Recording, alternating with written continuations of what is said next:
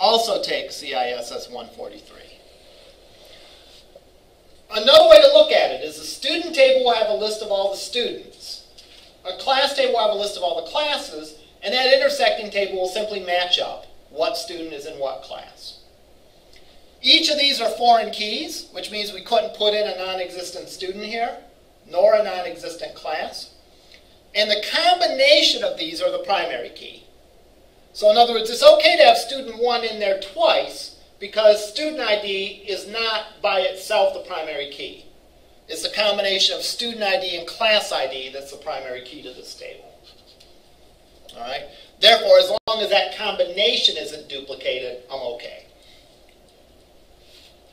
So, student takes 5 classes. What does that mean? It means that there's 5 rows for him in this table. Student takes 1 class. What does that mean? There's 1 row for him in that table. All right? Notice we're not storing anything other than the keys. We never store anything to point to a table other than the primary key. So we don't put the student's name in here. We don't put the course name. We don't put the number of credit hours. Nothing like that. All right? We simply point to the table that does contain that information. Now, what I could not do is I could not put student number 1, Joe, in CISS243 twice. But that makes sense. You know, especially if you consider this, if you simplify this and consider this just being for 1 semester. You know, I think my CSS143 is a delightful class. But it's not so delightful that someone would want to sign up for it twice. All right? At least not within the same semester. So therefore, again, if you're considering the same semester, you wouldn't be able to do that because that combination is already in the table. So what would be the foreign key in student? There is no foreign key in student. There's a foreign key from the class roster table to student and from the class or from the class roster table to the class. There is no foreign key in student. One way to think about it that always helped me was that you can start at any table and work out. And so if everyone doesn't have to have that secondary key in it, the foreign key. Yeah, that's true. That's true. So for example, yeah, if there was a student, let's say, that wasn't taking any classes this semester, you know, they wouldn't be in that table at all. Or if there's a class that no one signed up for, you know, it wouldn't be in that table at all. Those are the 2 main relationships that you run into. And again, the way to implement them is fairly straightforward. One-to-many is very straightforward. You have a foreign key in one table on the many side that points to the one side. All right? Many-to-many, there are a couple of options. This is the simplest option, where you create an intersecting table. The primary key of the 2 tables together become the primary key of this table, and each part of that primary key becomes a foreign key, back to the original table. This is the way you do it if this combination would have to be unique. All right? In some cases, that combination wouldn't have to be unique. All right? For example, let's say if we had a table between magazines and subscribers. All right? We were a publisher and we had magazines and subscribers. We couldn't make that's obviously a many-many relationship, right? Because one subscriber can have many subscriptions to different magazines, and one magazine can have many subscribers. We wouldn't want to make the primary key of that intersecting table, that subscription table, we wouldn't want to make it a combination of subscriber ID and magazine ID, because someone could potentially subscribe to a magazine more than once, and that combination wouldn't be allowed in that table more than once. What you do in that case is you make a generated key, use an auto number key for like subscription ID, and then you make those 2. So alternately, I could do this in this table, is not make this the primary key, but make a unique class roster key. All right, and then these 2 would just be foreign keys. We'll probably go over examples of that going forward. For now, if you got this part, you're okay. last relationship that we'll just touch on briefly is a one-to-one relationship. And one example of a one-to-one relationship is where there truly is, between two different entities, a one-to-one relationship. All right? For example, I assume this is valid. I guess I don't know for sure. Between state and governor. All right? Each state has a governor, right? And a governor is only the governor of one state. You can't be the governor of Ohio and Pennsylvania at the same time. All right? I assume you can't. I don't know. Maybe you can. I don't know. Maybe we can look that up. We're going to assume that you can't, because that just seems dumb. Where would you live? You know? So that's an example of a real one-to-one relationship. So if you had a table of politicians and a table of, or a table of governors, let's say, and a table of states, all right, that would really be a one-to-one relationship. And there are things you can do and create a unique index and all that to implement that. But actually, those are pretty rare. It's really tough almost to think of one. In the college, maybe the relationship between dean and division, all right? I'm pretty sure you can't be the dean of more than one division. If you're the dean of the business division, you can't also be the dean of engineering. They have their own dean. And every division, I think, can only have one dean. To my knowledge, there's no such thing as like tag team deans or something like that, or co-deans. All right? So that would be another example. Sort of a different kind of one-to-one relationship altogether is what's called an entity subtype. And that is when certain members of an entity have some additional information about them where not every member of that entity does. Let me give you a for instance. If we were doing a database for the school here, all right, there are students, and there are students that are international students, all right? Now, there's some information about international students that exists that doesn't exist for all students. You know, the visa, the nation of origin, all these different things, the number of the visa, the expiration date, the kind of visa. All these things are attributes of international students, but not of all students. All right? What you can do is you can set up a one-to-one relationship between a student and an international student where the student has all the fields that are in common, and the international student table would have just those fields that were relevant for international students. So if you were a student that was not an international student, you'd have information in the student table. If you were a student that was an international student, you'd have information in the student table and in the international student table. Another example of that would be customers. You know, if you were doing if you had a business with different sorts of customers. So you might have regular customers, all right? You might have wholesale customers. You might have retail customers. You might have government customers. You might have educational customers. You might have nonprofit customers. And maybe you could be more than one of those things at the same time. I don't know. You might be able to be a school and nonprofit. I don't know.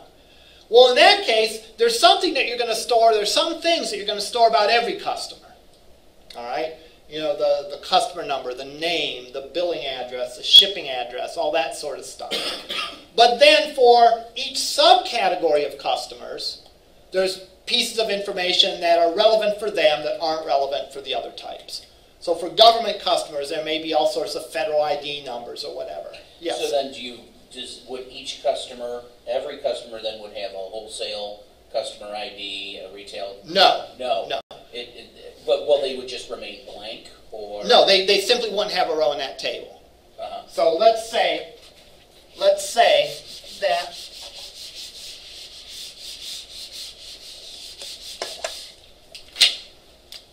in the customer table, we have the customer ID and the name and the billing address, and for simplicity I'll just say one field for billing address, and the shipping address. Every customer has those. All right. A government customer might have a,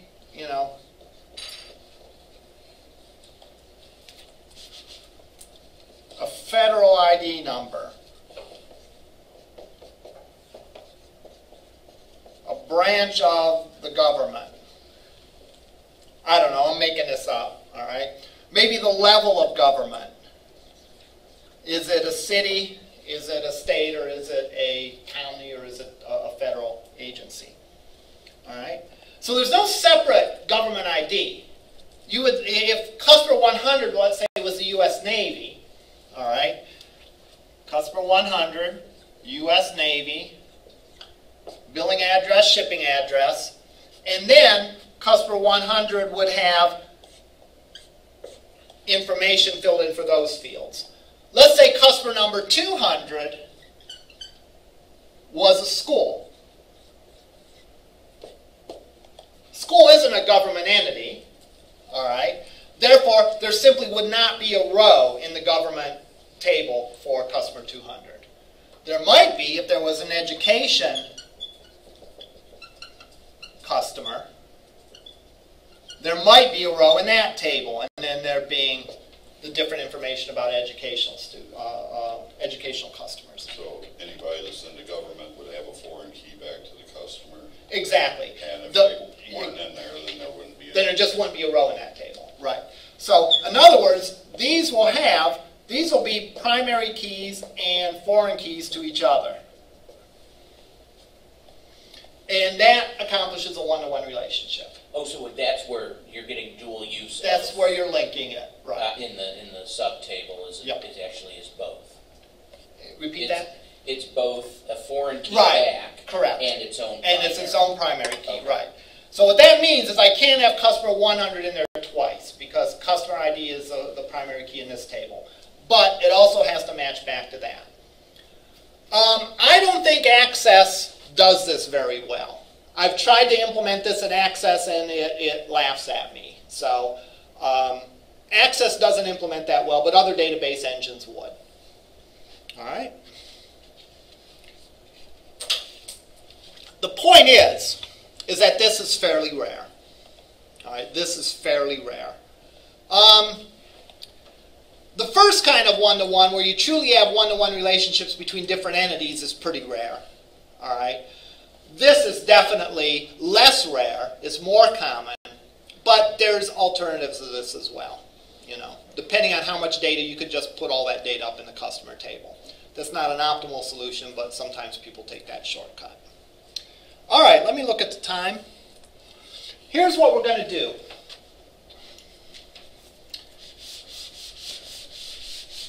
And we have about a half hour left in class.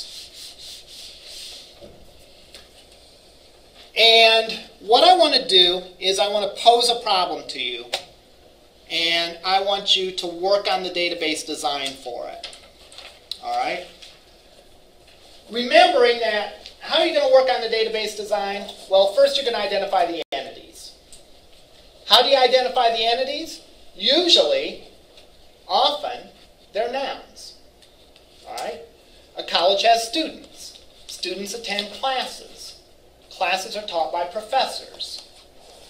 What were the three nouns I used in those sentences? Students, classes, professors. Three entities. I can't say that 100% of the time. All right? And again, sorry for making you remember stuff that you learned in your English class. I do apologize for that. All right? But that's generally a good start. Let's put it that way. If that isn't all you need to do, it's at least a good start. Once you've identified the entities, you draw them.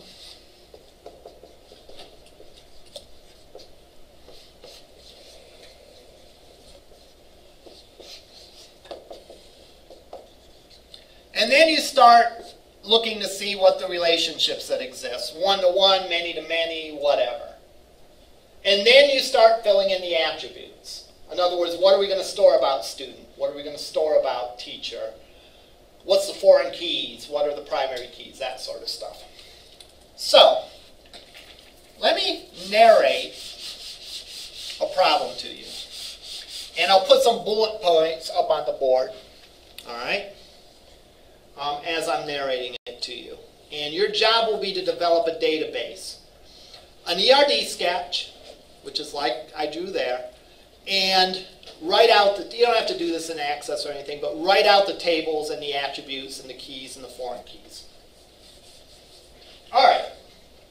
I own a pizza company. My pizza company has many branches.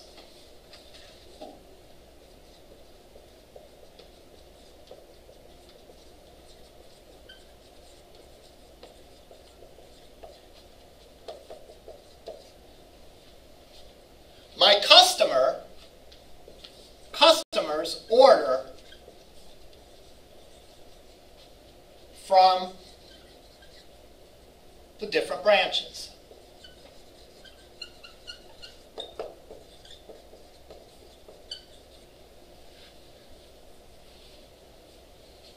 When they place an order can contain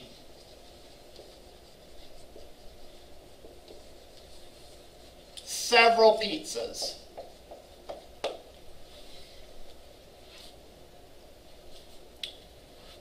Each pizza is either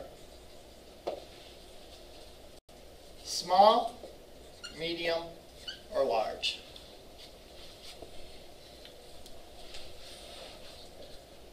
Each pizza is either thick or thin crust.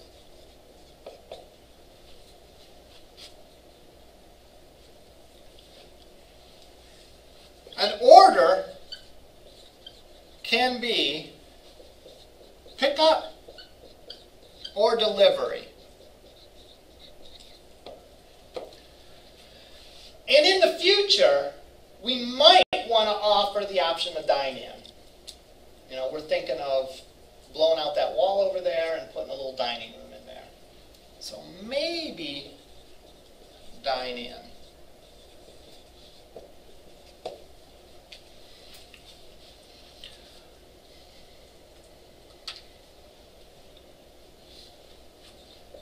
Each pizza can have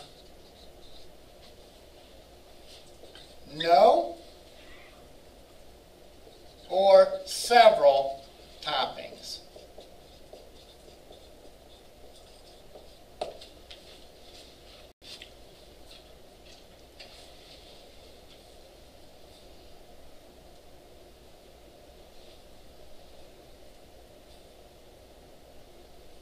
I think that's enough. You don't have to worry about, unless you want to, whether a pizza, a half sausage, half pepperoni. You don't have to worry about that scenario. Actually, it wouldn't be that hard to change it, but we don't have to worry about that. You do have to worry about toppings can be doubled.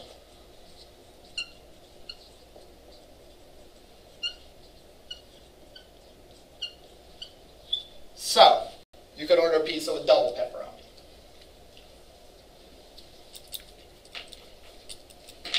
All right, what I would like you to do is, this will end the lecture today. Yeah, there's about 20 minutes left. That's about as much time as I would be planning on giving you. So, we'll end the lecture here. Design a database that does this, that implements that has the entities, attributes, relationships, to implement this, all right? I encourage you to work together, all right? Do some brainstorming, work together. Create an ERD and create a listing of the tables along with the attributes and the keys and so on. All right, have fun.